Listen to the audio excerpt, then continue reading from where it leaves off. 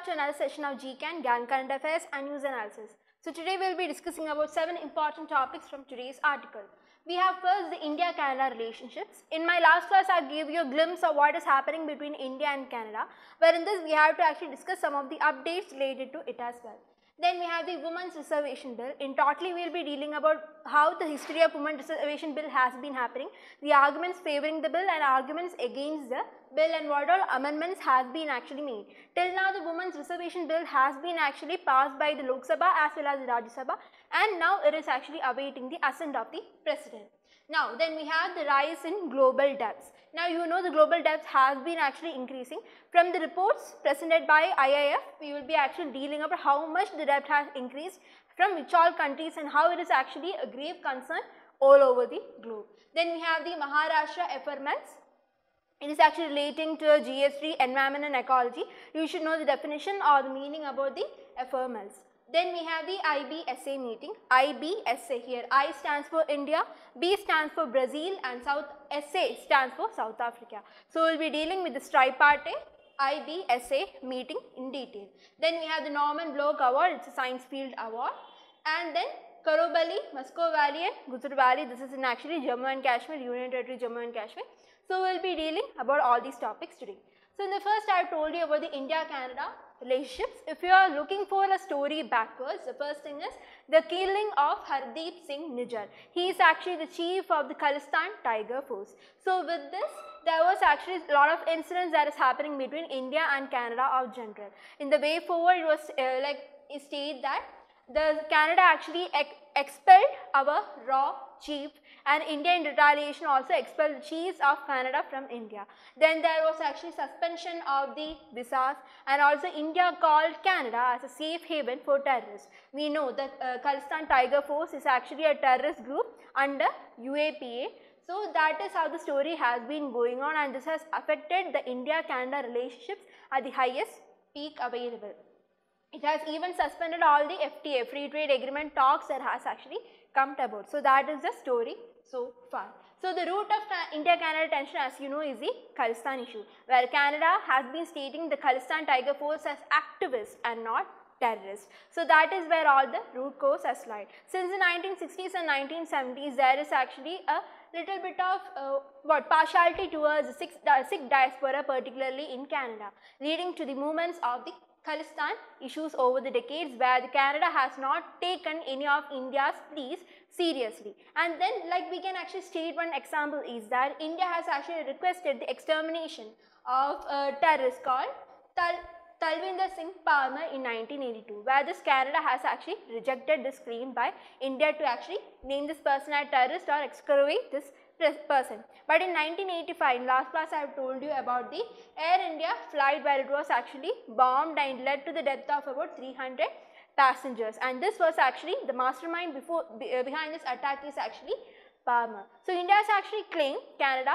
but Canada has actually rejected it, and it led to the death of about 300 persons due to the mastermind Palmer behind this bombing. So you can actually write this as one of the grave examples. Now, what evidence does Canada have related to the Nijjar killing? So recently, till now, the Prime Minister Justin Trudeau has not released any kind of evidence supporting, like India has actually claimed killing of the Nijjar. But the Canada has actually released some kind of report to the 5I. So 5I, the 5I countries. 5I countries, that is the US, UK, Canada, Australia and New Zealand. Now this group was actually created post World War II. So these are the 5I countries: US, UK, Canada, Australia and New Zealand. So Canada has released some kind of claims or shared some kind of claims with these 5I countries, but globally they have not released any kind of accusation against India yet. If that is released, it will be against Canada's sovereignty and has international, it will be actually violation of the international rule of law, and India can face certain repercussions. So that is what is there. Now there are certain sources that Canada claim, like the SIGNI, that is the signal and the human intelligence, signal intelligence and human intelligence, which claim that there were certain kind of communications happening between the Indian High Commissioner and that counterparts in India. So because of which there is actually some claims that India might have killed this Nijjar, the KTF chief as well. But the thing is that none of the Five Eyes countries has actually backed Canada's claims. But this was not the case in case of Russia. In a few years back, British has actually claimed that some of the Russian officials was killed in the British soil. So because of which all the Five Eyes countries has actually dismissed the Russian officials that was present in their individual countries. But these Five Eyes countries are not taking certain stances in the case of India, because India is a formidable partner for all these Five Eyes countries. But USA has actually claimed that USA won't actually give any kind of special treatment in the case of India. But now this is all against this Western double standards. You can see the USA has killed Osama bin Laden in Pakistan. It has actually killed Iranian General Soleimani in Iraq. So USA was able to actually do this kind of activities in another soil, and they actually take credit for killing some of the terrorists. But India, when they actually if India had taken a chance to kill Niger, then the Western countries are taking a double standards against India. So that is also pointed in this article. So in this you have to mainly you have to focus on the Five Eyes countries, as I have told you about the US, UK, Canada, Australia as well as New Zealand. So that is one of the highlights, and you can actually quote some of, like, if a case comes in case of India-Canada relationship, you might get a mains topic, because the relations have been deteriorating so far. In the next year you may get one, so you can actually quote out some of these points in it also. Now moving on, we have the Women's Reservation Bill. So talking about, as I have told you, the Women's Reservation Bill, about 33% of reservations will be given for women in the case of Lok Sabha as well as the State Legislative Assembly. It also talks about reservations for the scheduled caste and scheduled tribes of women as well in this 33% quota. So to make this, there were certain amendments that was actually made. There was amendment, like few articles was actually added, the 330A, which you can see for the Lok Sabha, reservations in the Lok Sabha, the 332A, reservations in the State Legislative Assembly. Then we have the 334A, which actually talks about a 15 years. As I have told you, this particular reservation is actually for 15 years. And after 15 years, if there is a continued reservation needed, then the parliamentary committee will make certain amendments to this act again to actually increase the reservations. So as per article 334A, the reservation is presently for 15 years. Then certain amendments, like all these three articles were added, 330A, 332A and 334A were added, whereas certain amendments was actually made in the 239AA, which deals about the Delhi Legislative Assembly, and certain was actually put reservations, 33% reservation for women in the Delhi Legislative Assembly. There is a separate act because Delhi is a union territory which has a legislative assembly. Now only like two union territories like Delhi and Puducherry has certain kind of legislative assembly. So there is another article called the 239AA. Now presently there are about 82 MPs in Lok Sabha. Now with this reservation, this 82 MPs then can actually increase to about 181 MPs. So that is what the story so far has been. But the opposition has pointed out some kind of issues with this. The first thing is that the reservation will only come into view after the delimitation has been conducted. And another thing is that there is no reservation present for the OBCs women. So in the last class I have told you that this reservation won't be coming in the 2024 general election. This won't actually come in the 2024 general election because this particular reservation has been linked with the delimitation commission. So this delimitation will come only in 2026. So the reservation has to come in, it will only come in 2029. There is actually a 5 to 6 years gap till the implementation of the reservation will actually complete. The problem is that the government has actually linked this reservation with the delimitation. If this was not linked, then in 2024 itself the reservation might have actually come in effect. The thing is that you need to first know what is delimitation. Delimitation is actually adjusting or readjusting the territorial limits and also increasing the number of seats in the Lok Sabha as well as the state legislative assemblies. But this last delimitation was actually held in 2008, and since then no delimitation was actually conducted.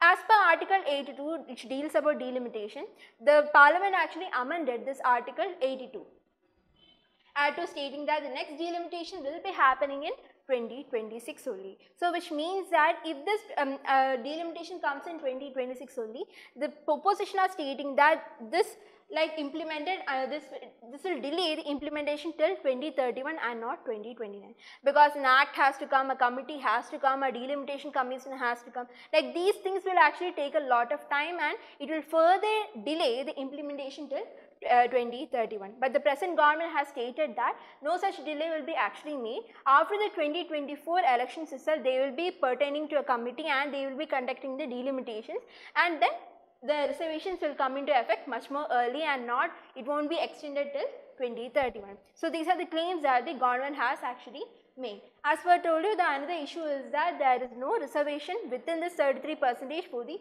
OBC quotas. For the scheduled caste and the scheduled tribes there is quotas, but not for the OBC class. So these are the two issues that has been actually mentioned by the opposition. Now let us look into the history of such reservation. For a long, like since 1955, there has been actually talks going on for the reservation of women, and till now only in 2023 such reservation has been actually successfully passed by both the Lok Sabha and the Rajya Sabha. So if you look in the history, if you talk about 1931, a memorandum by the women's leader has been actually made for that, like men and women are equally eligible to contest and vote and contest in election without any sex discrimination. So that has been actually mentioned in the 1931 memorandum of women. So if, like particularly after independence, such initiatives starting only in 1955, where the government actually appointed a committee to recommend 10% women's reservation. Initially it was only 10%, but no such, it was not actually in Lok Sabha and in state assemblies. Then in 1988, the National Perspective Plan for Women, which actually recommended about 30% of reservations for women in 1988 by the National Perspective Plan for Women. In 1993, 33% of reservation in local bodies was recommended. Now this is actually a breakthrough by the 73rd and 74th Constitutional Amendment Act, which talks about a 33% reservation in the Panchayat and the local bodies. Now that was the first such breakthrough in the local level for the representation of women. Then in 1996, the Women Reservation Bill was actually introduced again. It was actually the 81st Constitutional Amendment Bill. It talks about a 30% reservation in Lok Sabha and state assemblies, but this was actually, the bill was lapsed and it was actually not passed by the Lok Sabha. Then we have the 1998, where the Vajpayee government again passed, but this bill was again lapsed. Then it was reintroduced a lot of times in 1999, 2000, 2002, 2003, and all these years the bill was actually not passed again. In 2010, the bill was again reintroduced in Rajya Sabha, but it got in Rajya Sabha it was passed, but it got lapsed in Lok Sabha. So because of which, like all these years, we have been actually trying to reintroduce and pass this women's bill. Like finally in September 2023, we were able to actually pass in both the House of the Parliament, and now it's actually waiting the assent of the President. So certain arguments have been based on the favoring the bill. The first thing is that the Global Gender Gap Report of 2022 actually states that India is at the rank of 48 among about 146 countries. You might feel that we are at 48 means that it's a good, but the thing is that comparing to our neighbors like Nepal, Bangladesh, Sri Lanka, Pakistan, this 48th rank is pretty much low. They are actually ranked higher than India in the case of Global Gender Gap Report in 2022. Then compared to the number of women voters in India, like about 48% of the women actually vote. But the thing is that in the last class I have told you about only 15%, close to about 14.92% of women in present in Lok Sabha. This is pretty much less than 10%, like more than 20 states in India has women, 10% women in the case of state assemblies. So that is how it's worked. We have a lot of women voters, but the percentage of women in elected or in the parliament or in the state assemblies is pretty much very less. Like the best example you can actually quote is that in the 2019 Lok Sabha elections, less than 9% of the fielded members were actually women. So that is one of the prime example. Another thing we can actually quote, that women who actually got the chance at the local government level have done exemplary work. Women who has been elected in the panchayat and the local bodies have taken issues that actually helps in combating the problems of women as well, and this has actually, the woman has done an exemplary work in the case of panchayat and local bodies. So that is what is actually stated about women. If elected, they will address the problems and concerns of the woman more, like we talked about the marital tree, which is still not actually accomplished. So certain things like that could actually come in force if women actually get a chance to get elected. Then there is some arguments against the bill as well.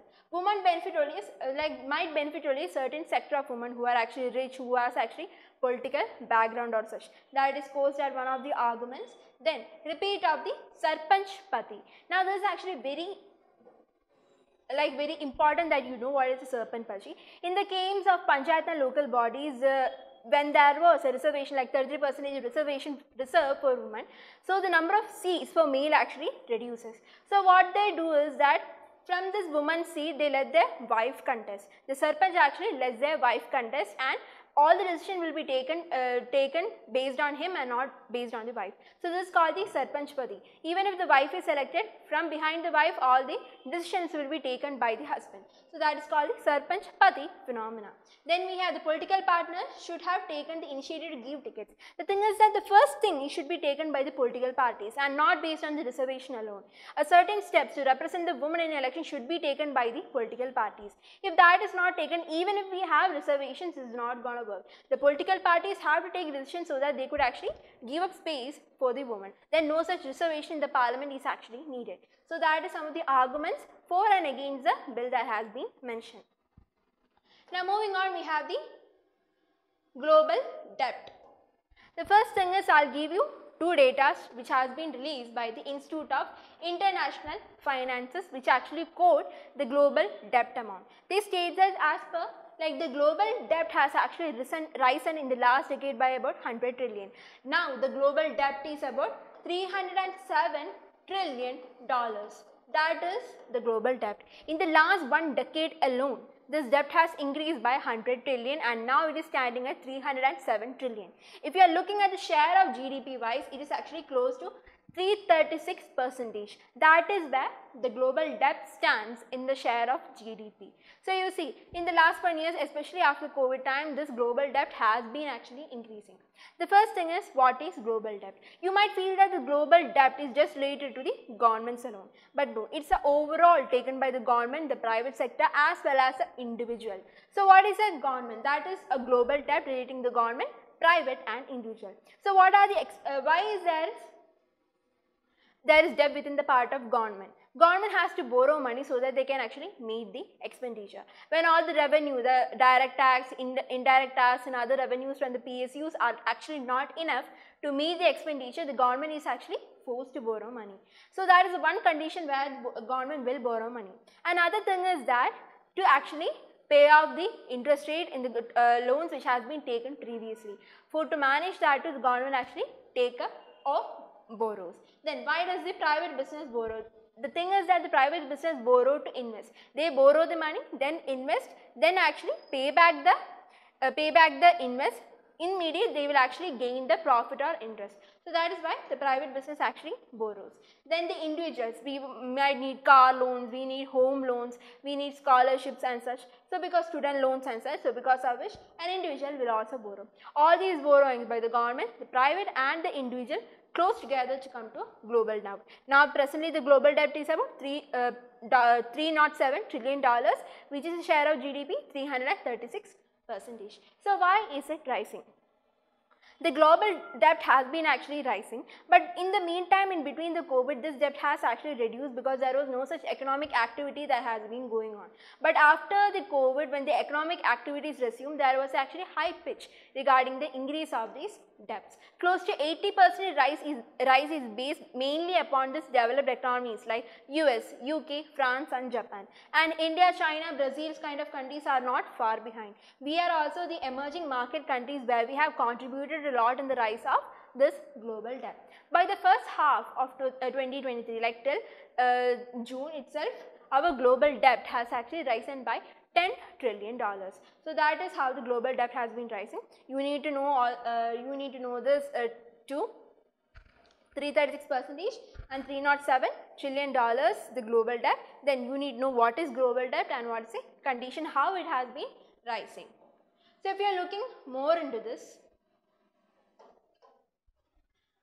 why is it rising? The first thing is that monetary expansion. The thing is that the debt level has been rising over the years. Since all the years, the bank has been giving out money because it has been giving out money and sustaining the inflation because the economy has to run. So by the monetary expansion itself, there has been rising global debt over the years. And even if we are actually doing some simple saving scheme, like we are going to save in the bank. So if there is saving within the banks will be actually giving out loans. So because of which the economy can actually cause a rise in debt levels. But these are not the main concerns here, because these debt levels has been growing, it has been consistent, and it has been actually able to manage the inflation level as well. What the concern is about the rise seen despite an increase in the interest rate. So when government or the banks, central banks want to manage the inflation, what they will do? They will actually rise the interest rates. So when the interest rates increases, let's say it was 4%, they increase the interest rate to 6%. So the amount of people who actually take loans will actually come down. But the problem what happened here is that despite there is an increase in the interest rate, the debt levels are actually not coming down. So that is one of the major concerns that the author has actually mentioned in this article. It has led to an increase in the debt levels even if there is actually an increase in the interest rate. When the interest rate increases, the amount of taken loan should reduce and the debt level should actually reduce. But that is not happening in this case. But if you are looking in the last 7 quarters, there has been actually a decline. So what is that decline? The first thing is there was reduction in the economic activity due to the COVID level times, and also the inflation away of debt by the government. That particularly means that the government is actually printing money to pay off the debt. So this is that there is a lot of debt that has been made by the government. The government is actually printing additional money so that they can actually pay off this external debt. Now this actually creates excess money in the market within that economy. Now this burdens the customers, this burdens the private sector, it burdens all the people because there is excess money within the society and it actually increases the inflation. So that is some of the things that has been actually mentioned by the author. So if you are looking concerns due to high amount of loan. The first thing is debt sustainability. Now you have taken a lot of loans. Now you are not able to pay back the loan. Maybe you are not getting that enough money to actually pay back the loan. So what do? You take another loan so that you can actually pay back the first loan you have taken. So this cycle actually continues. Now this creates debt sustainability. So that is one of the high amounts of loan rates that is coming. Then the other thing is the central banks across the world have been increasing their interest rate. Earlier the interest rate was actually 10%.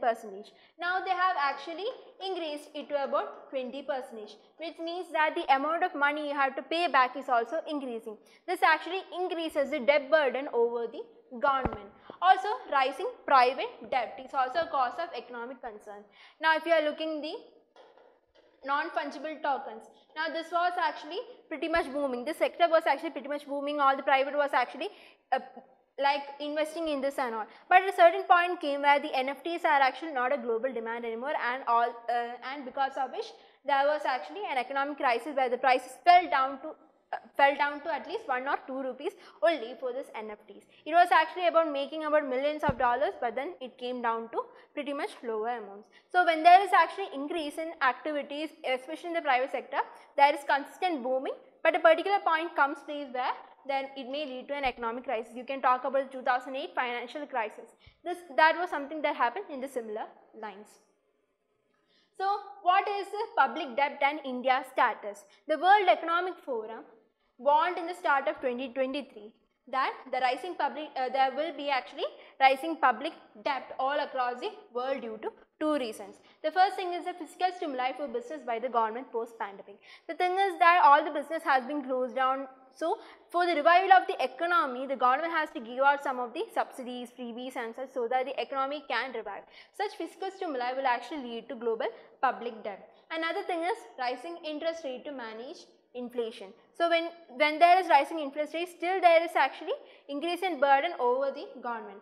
Debt increases due to the rise in the interest rate even if they have not taken any new loans. As I have told you, 10%, 12%, there has been increase in the interest rate. Now this increase the burden of the government to repay much more money. If you have taken 10 lakhs, there was an interest rate of only 10%. You will have to pay back only 11 lakhs. But with the increase in the interest rate like 20%, the amount you have to pay back will be like 12 lakhs instead of 11 lakhs. So there is increased burden. So if you are looking all over, like let's show you a chart while looking over, the stand of India is considerably okay, it's sustainable. So if you are looking the total debt of countries, India's debt lies at about 170%. This is okay when you are comparing to the debt levels of other countries. So you are looking USA, the debt level is about 264%, UK 257%, France 345%, and the highest with the Japan closing to about 426%. Comparing this 426 to that of India, India is particularly safer, or this is more sustainable. Now this is actually close to the global average is about 336%, whereas India stands only at 170%. Now if you are looking at the internal debts, now we have the household, the private, the government. The household has taken only 36% of total debt, which is actually compared to the global of 62%. The private 88% compared to the global average of about 160%. Indian government about 82% compared to the total average. So that is how the total debt has been facing. So India is considerably in much more sustainable and safer position, whereas the public debt of India is about 84% of the GDP. This is high but sustainable, like because even if the economy is growing, this is much more sustainable. But the government should ensure that they don't give any of freebies or subsidies or such, or else this kind of debt will be much more increasing and then it will become unsustainable. So as per the Q1 report of financial year 24, the growth rate of India was about 7.8% in real terms and 8% in nominal terms, which actually shows that despite all this, the GDP is actually still growing. So that is what we are dealing about this global debt condition all over the globe and particularly in India. Now we will be moving into the prelim section. We have the Maharashtra's ephemerals. So these ephemerals are basically short-lived plants. Now these plants will be living in certain cycles only. They grow during their favorable season. So if you are looking at the annual, there are three types: annual, perennial, as well as the monsoon. So this annual ephemerals will be actually growing in a particular season only. They might need certain moisture condition to grow. So these plants will be growing, and when the season ends, they will actually give out seeds and then these plants die. So in annually, the next season comes particular when this actually favorable again, the seeds which has been generated by the earlier plants will grow. Then when that season ends, this new plants will actually give out another seeds and then the plants die. So in this, there is actually generation of plants coming. The same plant is not actually continuing the cycle. The plant before it dies, it gives out seeds, and next favorable condition comes, this seed grows into a plants. So certain kind of short-lived plants are called ephemerals. So if you are looking at perennial ephemerals, now for all this requires a favorable condition. Now it requires a kind of bulb of plants, like it may be potato or onion and such.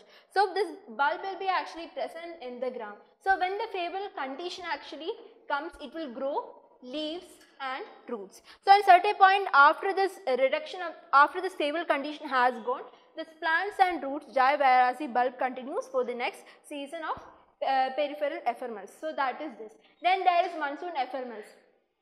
Now this actually grows in particular season. Now if this actually start growing in the end of May, then it falls for June, July, August till there is an end of monsoon. So this particular kind of plants live through this monsoon season. So if you are looking particularly in examples, we have orchids, lilies, wild yams, Indian squirrels and such in the case of Maharashtra. So that is called the ephemerals. So this key term is actually pretty much important in case of your prelims. Well, in each class we have been discussing our certain terminology. We have green nut just like such we discussed in last class. So these certain terminologies are very important for you. Then we have the IBSA meeting, as I have told you, India, Brazil and South Africa. So they actually met along with the 78th meeting. There was 78th meeting of the UN General Assembly. We talked about UN Climate Action Summit that took place along with the UNGA. So this IBSA meeting also took place parallel to the UNGA, and they actually released a joint statement. But thing is that they have to meet separately. So all the three leaders, the tripartite leaders, will be meeting at the first quarter of next year. 2024, that is the first. Then they release certain joint statements. If regarding, like they are affirming the support and they are actually portraying the voice for the global south. So that is the main aim of IBSA. They are acting as the voice for the entire global south countries. They also actually took for some statements for the peaceful resolution of the Ukraine war. Peaceful resolution of the Ukraine war, and they are also talking about certain kinds of reforms with the UN. They are actually talking about UN reforms, and also push for adaptation of comprehensive convention on international terrorism, then sanctions, as well as the reforms for the World Bank and the IMF. The UN reformers that they are actually frustrated with the paralysis of intergovernmental negotiation within the UNSC, and they want the UNSC to be expanded temporarily, and permanent members should also be expanded in the case of UNSC, which is actually very outdated currently. And also then a push for the adoption of comprehensive like convention on international terrorism, because terrorism has been increasing, and because of all this Khalistan issue, India is pushing for much more bigger conventions based on the terrorism. And they have also reaffirmed that UNSC, the United Nations Security Council, should have the sole authority to give out sanctions. Now against Russia, a lot of countries have been giving out sanctions, especially the Western countries like EU, Europe and USA. So we are actually reaffirming that only UNSC should be actually giving out certain sanctions. So this actually goes against, like it's most like we are supporting Russia. Russia is also a part of UNSC. So it's kind of we are supporting Russia on this. Then reforms on World Bank and IMF. The thing is that all these countries, like the developed countries, has not actually met their target of giving $100 billion every year by 2030. So that was also criticized by this meeting. So to know a little bit about the IBSA, now this actually came forward via the Brasilia Declaration. It formalized and named the IBSA dialogue, from where the foreign ministers of the countries actually met in Brazil, and they jointly gave out the Brasilia Declaration in 2003. Since then this committee has actually met for 5 times, and the last time they met is actually at 2011. Since then this committee is inactive and thus meeting this year only. They also actually fund the developed or developing countries mainly for facilitating poverty and hunger reduction. You know, Brazil has been actually targeting the poverty alleviation of their country. So Brazil especially has been actually focusing on poverty and hunger alleviation. And also they have been giving out IBSA fellowship program to help the young students and such. This was launched in 2016. So IBSA, India, Brazil and South Africa, they have been meeting after 2011. Then we have the Norman Borlaug Award. This is actually Science Field Award, and this is the third such Indian agricultural scientist who is actually getting the award, that is Swati Naik. Now the thing is that Swati Naik and a team actually formulated a strategy to make drought resistant rice varieties, particularly the native Shahbazi Dun rice variety of Odisha. So they were actually trying to formulate a strategy to introduce drought tolerant rice varieties. Now this particular award is presented every October by the World Food Prize Foundation, and this is actually nicknamed as the Nobel Prize in Food and Agriculture, because even Nobel Prize is released at this time period, it is also nicknamed as the Nobel Prize in Food Agriculture. Now it actually recognizes exceptional science-based achievement, and all the individuals should be below the age of 40 years. So that is what the Norman Borlaug Award is about. She is the third such Indian agricultural scientist to get this award. Moving on to the last topic, we have the Kabali Gully, Muskon Valley and Gurus Valley. Now all this is in the Jammu and Kashmir region. You have the Gurus Valley, Kabali Valley and the Mushroom Valley. Now this Kabali Gully it's actually a mountain pass which is at the height of about 4166 meter, close to about 4000 meters at height, and now this mountain pass actually connects the two valleys, Mushkon Valley and Gursen Valley. Okay, now but this mountain pass was actually closed because these was the sites of 1999 Kargil war, and there was standoff. There was ceasefire standoff that was actually made between the India and Pakistan, and recently only the Indian government is actually allowing the passage through this mountain valley. The Mushkon Valley is in actually the Kargil Dras sector. As I have told you, this was the site of the 1999 Kargil war. This has lush meadows with wild tulips, and this Mushkon Valley is actually home to endangered Himalayan yew. The Gursis Valley is actually at the Badipur district of Jammu and Kashmir Union Territory. Now, this was also closed for civilians. Both these valleys are opened up through connecting via the Kaboli Gully mountain pass. Main feature of the Gursis Valley is that you won't find any houses made of concrete. Every house is actually made up of log and such. And this valley is home to ibex, musk deer and marmots. So, please, like, if you are seeing the words like such animal species, go and check the internet as well, so that you will actually know which animal this is referring to, and you will get that on the brain by it.